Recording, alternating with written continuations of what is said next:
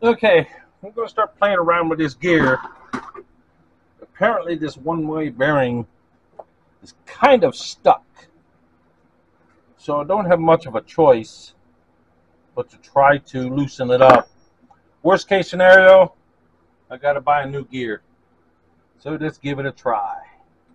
Using the flat nose punch and lightly tap this outer gear a little bit and see what it does. It is turning, but I'm wondering how much damage internally it is.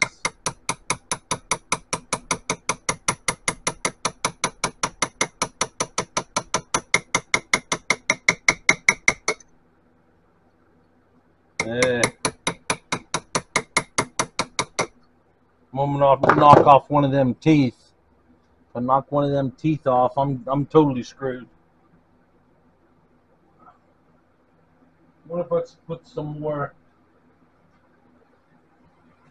penetrating wool on it?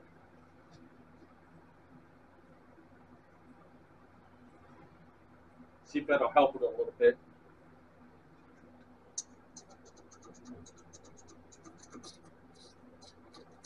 See if that'll help it a little. Because these two gears are supposed to spin separately.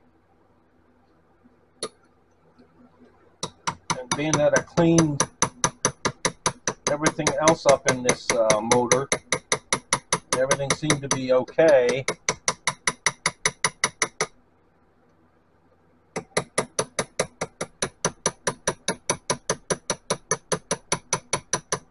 I guess I could try a set of big channel locks on it and see. Well, I don't even know if my channel locks will even open that much.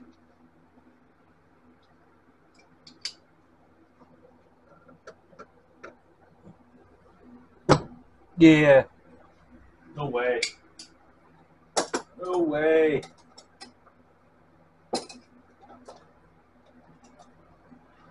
I don't have channel locks that big. So I just have to keep bumping it, that's all. I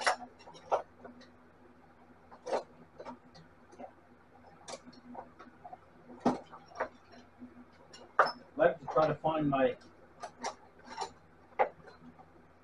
flat nose punch. Might work a little bit better. Because I think that one's just a little bit too small for the teeth. This one's working better, but I'm still afraid I'm going to knock a tooth off or something. But this gear is supposed to be hardened steel, so it should be able to handle a little bit of tapping.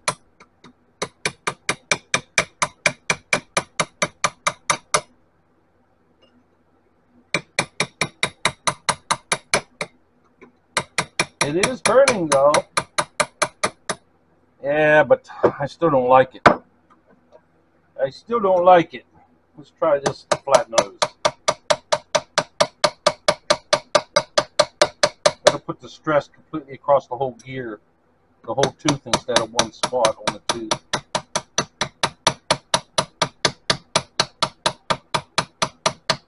Yes, I know this is a file, but I can't find my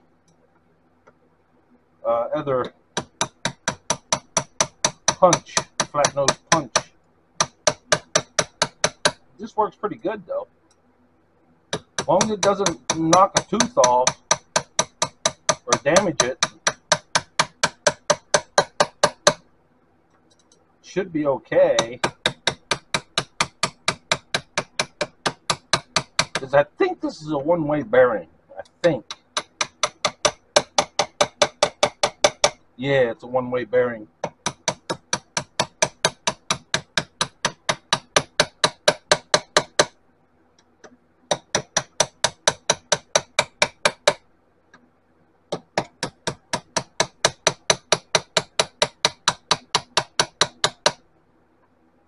I'm going to have to buy me a set of channel locks. it'll open wide.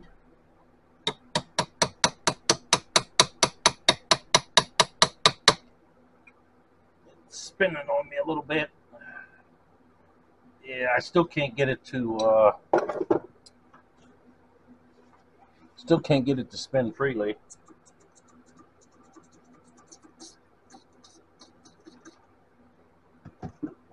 I don't know if that'll do it or not. I'm hoping it'll break it loose somehow. Too bad I can't take the one-way bearing off.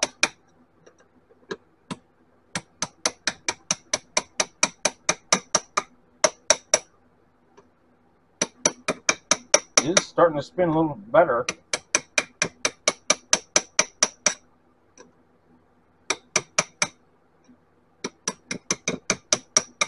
Oh yeah, absolutely, spinning better.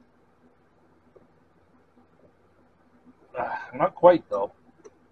Not quite by hand.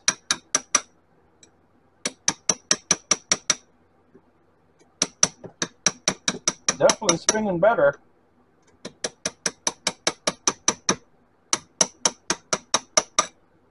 Yeah, that's when this motor got submerged.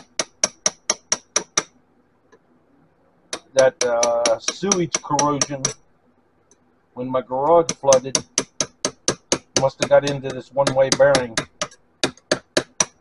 Well, there's got a tight spot there. If I can get all that crud out of there, out of that bearing, I think it'll work. It's worth a try. These gears aren't cheap. I'm assuming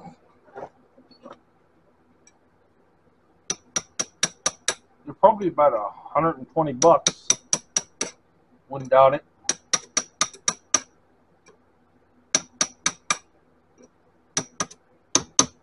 Definitely, there it's got a dead, it's kind of a, yeah, that could be because of them. Yeah.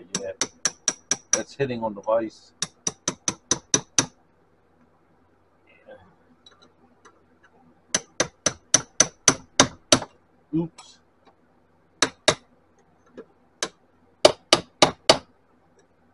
It's got that one bad spot.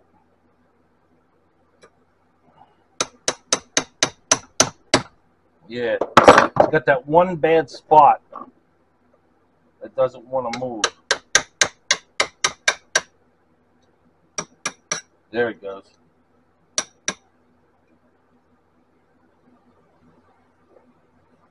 Still doesn't want to go freely though. Okay, there. Let's try it. Get it to do a full 360.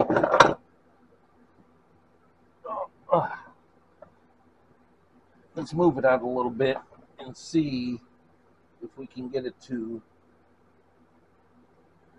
go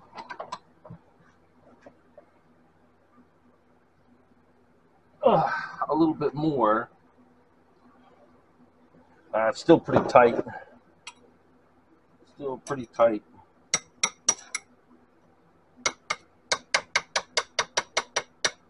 Oh, wow.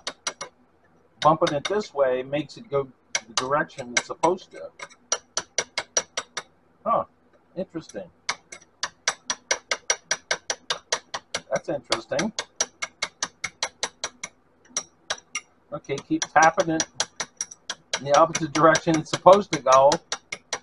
And I guess the recoil of the taps is making it turn. Let's spray it some more. Just coat it. Ain't gonna hurt it, that's for sure.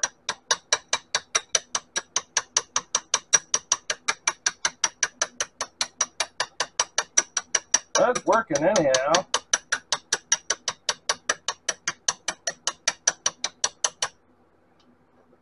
Wow, that actually did something. Loosened part of it up anyhow. Got that bad spot there. If I can get that out of there, yeah. If I can get that bad spot out of there, the crud that's in there. I can still feel the crud that's in there. Too bad I don't know how to take this apart. Ooh, almost. It almost did a full 360. Almost. If I bump it in the opposite direction it's supposed to roll, the recoil makes it spin. Almost. Almost. Oh, almost. I got 2 spins out of it. Okay, I can't get any more.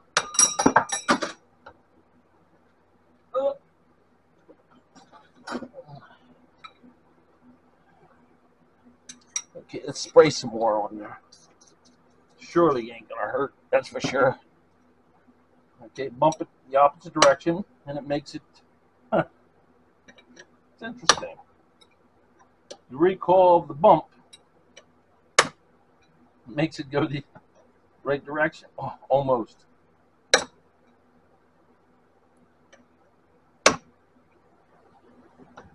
Almost.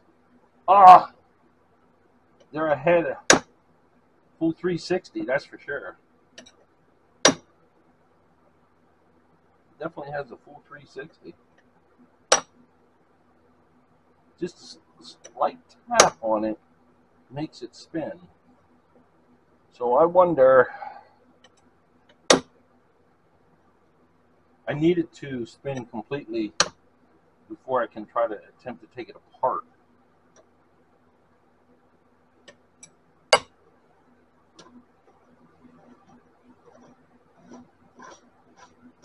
All right. Oh, should have sprayed it while I was spinning it. Ah.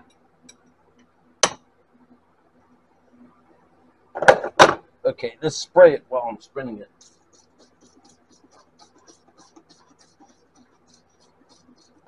Ah, sure, she locked up again. Yeah.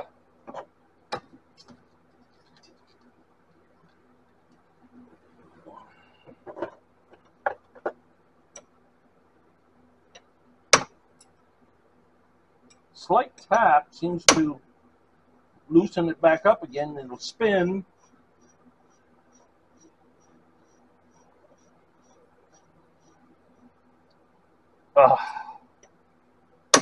I'm going to pull the dust covers off the bearings and see what happens. I think this side also has something on it as well. I'm making a mess. But that's to be expected, I guess. It is definitely spinning now. Ah, there it hangs up again. With just a slight tap, knocks it loose again. Ever so slight tap. Okay, I see. Okay, let's get some more lube in there.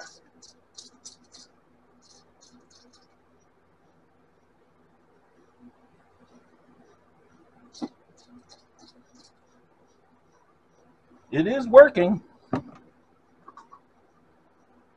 Feels good. Feels nice and smooth. Now I have to take a closer look at this main gear here to see if I damaged it any. I don't think I did, but I still might have to buy another one. But if I could save $100, for sure.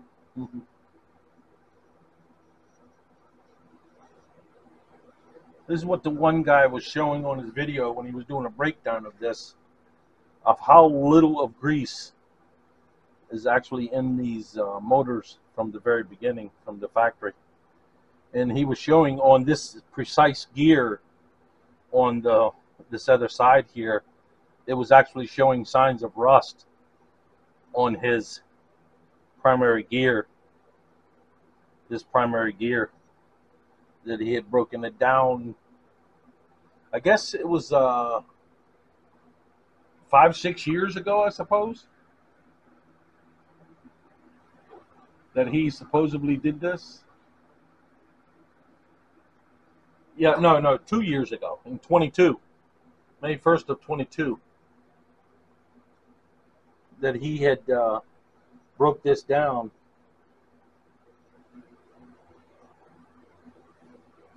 And it showed this gear had rust all over it. So it kind of tells you the manufacturer, they do definitely quality, that's for sure, but man, they need to definitely grease these better. I had already taken my other one, the new one that they had sent me. This is my backup motor.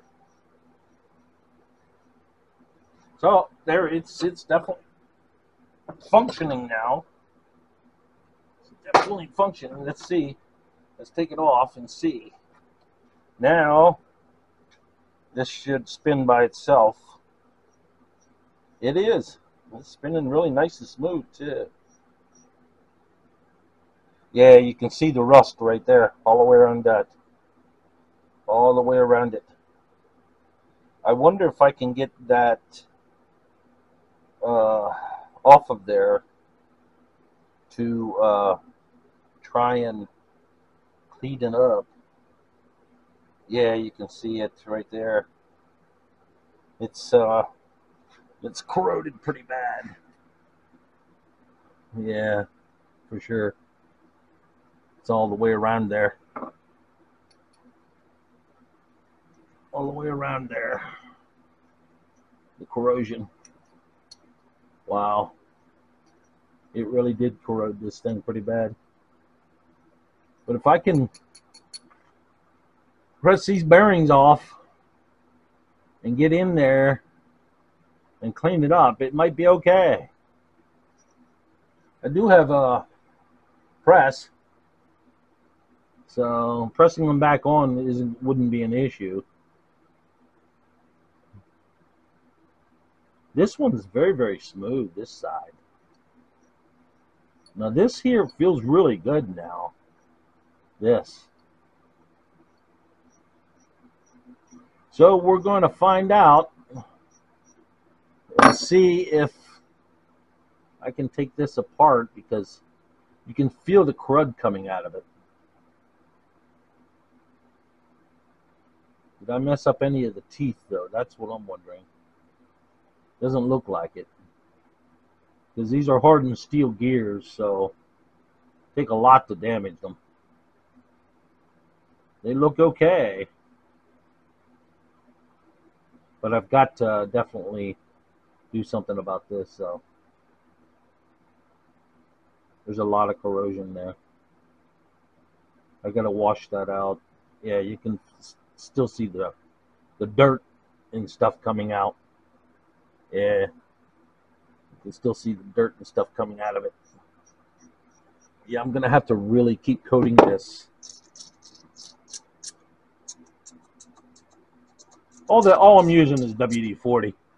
I figured that'd probably be the best penetrator stuff to use for something like this. It's the thinnest basic kind of a lubricant. Well, WD-40 technically isn't considered a lubricant, but even though it does, it's supposed to be water displacement. But yeah, you can see the rust. The more I spin it, and the more I coat it with the WD-40, the more the stuff comes out. So if I do this, keep going like this, it might actually clean it up to where this thing is fully usable. Yeah, you can see the dirt over here even. Yeah, wow. That's pretty bad. It's pretty bad. Wow.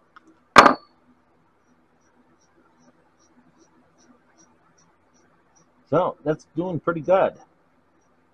Okay. Well, let's see what happens.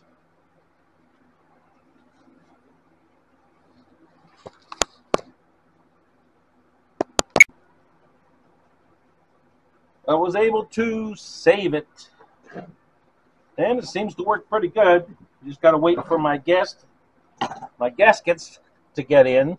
As you can see here, it spins beautifully. And there's the pedals. Because without the gasket, it won't spin. It actually needs that gasket for spacing, I suppose. The tolerances are that close. But all I can do is hope for those gaskets to come in soon. As soon as I replace this gasket, as you can see, you look closely there, you see the space, and that's how thick the gaskets are. Well, not quite that thick, but pretty thick.